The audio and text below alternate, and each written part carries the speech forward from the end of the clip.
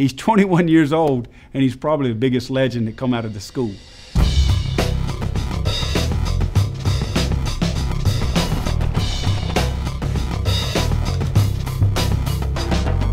He loves reading defenders and doing the opposite.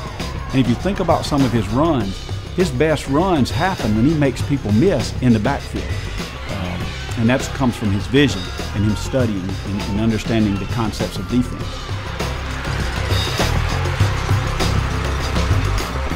To be an elite football player, you have to look at the greats and see what they did.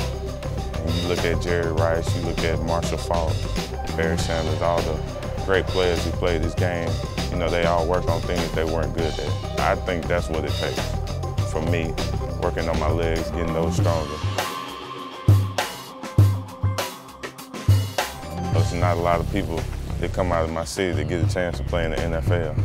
And I want to, show my city that, it can happen, and show the kids up Duncan, that if you work hard and you work on the things, that you're not good at, you can do it.